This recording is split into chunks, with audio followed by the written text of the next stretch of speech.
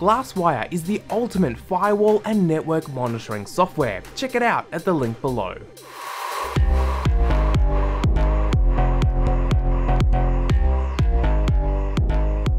Hey, what's up guys, CP Modder here, back with another video, and today we're going to be having a chat about storage. So maybe you're not the world's best person at picking the storage, or maybe you just want to make sure that whatever you're choosing for your storage options is the right, well, option. Now for me, I absolutely love storage, whether they're SSDs, hard drives, internal, external, cloud storage, anything like that, I absolutely love it. Currently running about 115 terabytes local here across a couple systems, as well as an extra 50 terabytes worth of storage in the cloud, not to mention my Backblaze backups, which is an extra like 120 terabytes. So all in all, I do absolutely love my storage. So today we'll be touching on sort of the main points about each type of storage technologies, what some of the pluses and minuses of, and even some suggestions and ideas on what to actually use these tech for. So let's kick things off with one of the latest being M.2 NVMe drives. So these M.2 NVMe drives are the hottest and latest and greatest creations out of the SSD space that offer insane speeds.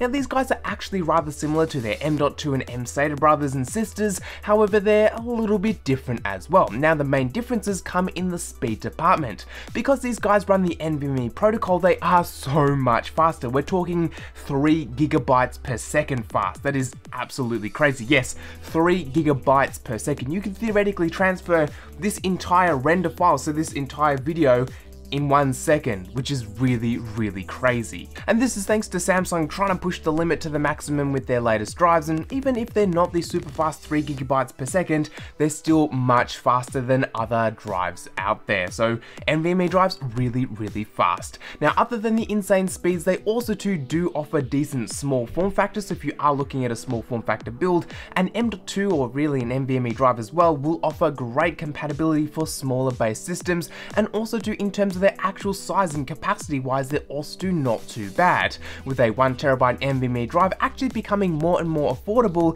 as each day does go past. Don't get me wrong though, they're still really expensive compared to a general SSD or even one of these guys, a hard drive, so they're still relatively expensive, but they are getting more and more cost effective. These guys are great for being a single boot drive for a system, or even something like a fast access scratch drive for pro applications such as video editing programs, or even in some cases gaming for super fast load times. Though keep in mind, as we found out in this video right here, just because you have a super fast drive won't necessarily mean that you're getting the maximum performance. The law of diminishing returns does pop up here, but all in all, these drives are really great for a boot drive or some sort of super fast access drive. Though with that being said, it does come at the cost of, well, money. They are a lot more expensive and usually don't have the same capacities as bigger mechanical or even a bigger SSD will offer. Now keeping it in that M.2 family, we have M.2 SATA, and also subsequently we also have M-SATA. Now I put these two together because they're essentially the same type of technology. Yes, the interface that connects them up to the computers is totally different between M.2 and M-SATA. However, they're both based on the SATA interface, and they're also both based on SSD flash media, so they're kind of the same here. Now just like their relatives, the NVMe drives, they're basically the same kind of form factor, same looking, however they don't run the NVMe protocol, meaning they're not going to be as fast. Now because of this, they also don't cost as much and actually cost closer to their 2.5-inch SSD brothers rather than the M.2 NVMe drives. Now the benefit of picking one of these guys up, other than being a little bit cheaper and you can afford more storage, is also to the same small form factor performance. If you've got yourself a mini ITX system and can't exactly afford yourself a super fast NVMe drive, these are also another great option. But let's face it, a SATA drive is still pretty fast for today's market, and mostly all of my systems in here apart from one do not run NVMe drives. So for the most part, you should be pretty well served from a standard SATA drive. Now because again they are running on SATA, they're also better in the compatibility department, because now you don't have to worry about your motherboard needing to be compatible with NVMe drives. They just work out of the box because they are SATA. So all in all, these guys do deliver better compatibility, decent enough performance, but also better prices for the size and capacity. They're a little bit of an odd one because they're not really standing out anywhere, but they do get the job done, and they're not too bad there when compared to a 2.5-inch SSD. Now, keeping it with that 2.5-inch SSD, we get, well, the 2.5-inch SSD. Now, these guys are slightly older in terms of the whole SSD world. Sure, if you look at the entire line of storage, they're not exactly that old, but definitely 2.5-inch SSDs are getting a little bit older in their design.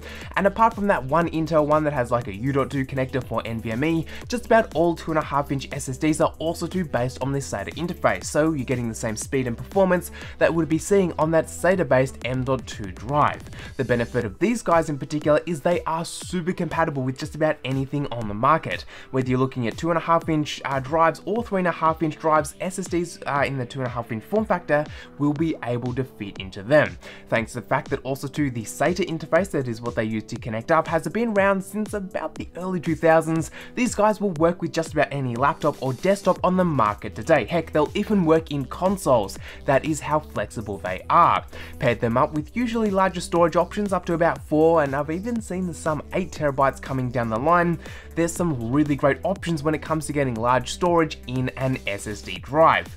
The downside, however, of these guys is they don't have the same performance as an NVMe drive, but then the upshot is they're super compatible with just about anything out there, and not to mention they're also too, well, a lot better in the price department. So all in all, the 2.5-inch SSD actually still has a fair bit of relativity when it comes to building with systems here today. Now on that 2.5-inch front, we also do then flip over to the hard drive side. Now 2.5-inch hard drives are very similar to their SSD brothers, same form factor, same size, however they don't run the same type of technology, obviously being a hard drive inside, and they are some of the smallest hard drives you can buy on the market today, other than that weird little CF hard drive that's like a little baby hard drive inside of a CF card. Remember them? These guys right here. But either way, they're a little bit bigger than an SD card, and I should definitely get one in to do a video because they're really cool. But all in all though, 2.5-inch SSDs today are some of the smallest drives you can get on the market today, and really are only recommended to be used in a laptop drive. Now sure, their performance can be very similar to their bigger brothers in terms of the 3.5-inch hard drives,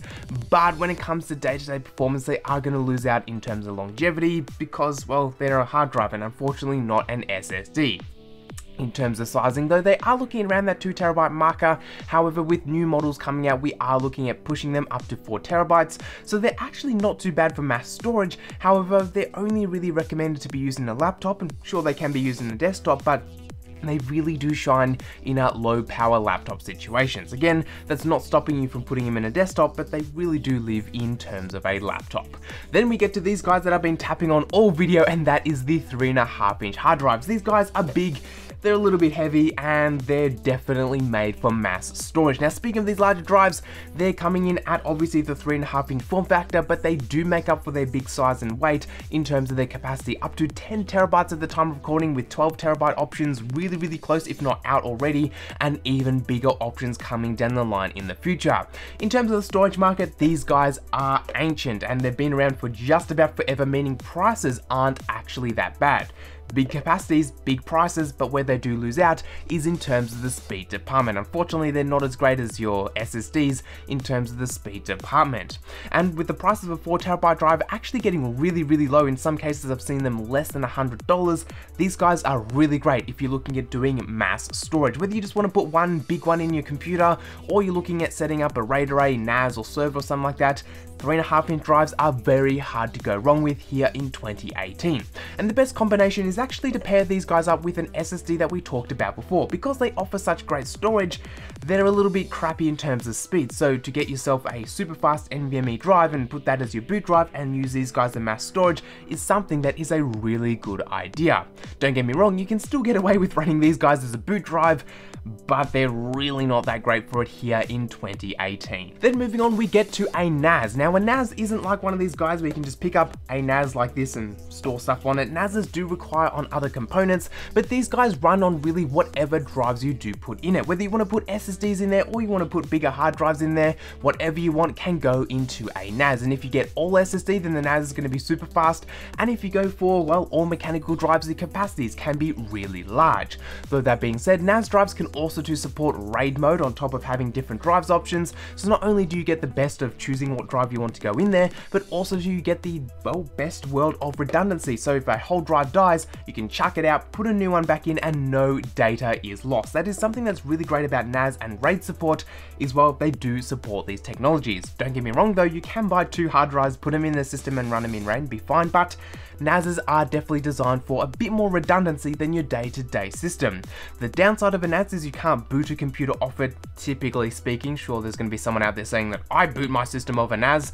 Good for you, but for the most part you can't exactly do that, and also too they can be rather costly for what you're going to be using it for, so NAS may not be for everyone. However, on the plus side, NASs do offer an absolute ton of storage, can actually be relatively cost effective, even though we mentioned they can be expensive. If you get relatively cheap drives, you can actually build yourself a pretty cheap NAS, and overall are pretty flexible, as a lot of the time you can start with say 2 drives in your NAS and just keep adding them until the NAS has no more physical room, and you just keep putting more and more storage in. So they're really flexible and do whatever you want them to do.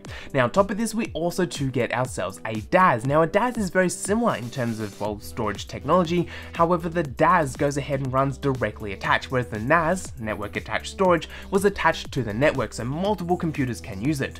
Whereas a DAS is very similar to a NAS. For example, our Drobo video that we checked out, that guy was a DAS, so multiple drives just like the NAS. However, the difference being, well, you can only plug it into one computer. Now this can be a benefit thanks to the fact that you don't have to share the resources with anyone, there's better security in that kind of front. However, the downside is you can't collaborate with anyone, but all the same positives do come over from a NAS. Redundancy, so if a drive dies you can whack a new one brand in. We can go ahead and do things like a really fast SSD based DAS and get super blazing performance, or you could set it up with mechanical hard drives and get epic storage capacity. All in all, it is really flexible as well. So that is where a DAS does shine. If you've got a single user that you want to attach a ton of storage to, DAS is the way to go. Not exactly as common as the NAS, but at the same time, still a pretty good option. So then we get to servers and SAN. Now servers and SAN are put into sort of the same category, mainly because, well, if you're going to be looking at them, chances are you kind of have to know what's going on. Now SAN, or storage array network, and server are basically big computers that have a ton of storage in there that is super flexible, super customizable, and you can really do whatever you want, from having a ton of redundancy to a ton of super fast speed. Really, whatever you can imagine, the server probably can do. Now a benefit of running a server instead of just a standard hard drive or even a NAS or a DAS is the fact that I did mention that they are completely customizable, but also too they can be serving dual purposes. For example, my file server that I have out there goes ahead and runs a file server, but also too does other tasks in the background. It runs, for example, a Squid web cache, and also too goes ahead and runs, well, things like my Plex media storage. So you can actually assign a server more than one task, meaning they can do a whole lot more than just store your files, which is actually not too bad.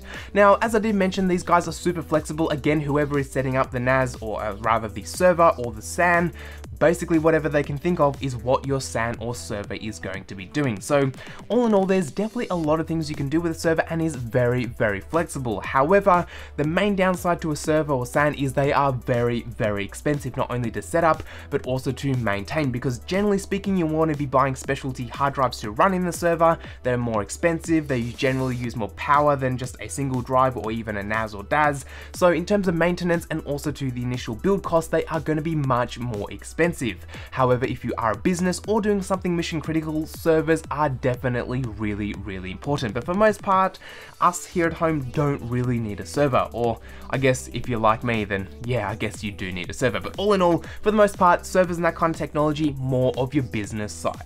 So there we go, those were some of the storage technologies that are on the market, and a quick little touch on what each of them are and really whether they're really going to be compatible for you. So I guess let me know down in that comment section, what storage do you run? Do you just run your internal hard drives? Do you have some external ones? Do you run a NAS or even a DAS? Do let me know down below. If you have any further questions about hard drives, which ones should you get and all that kind of stuff, you can also hit me up down below. Love to have a chat with you guys.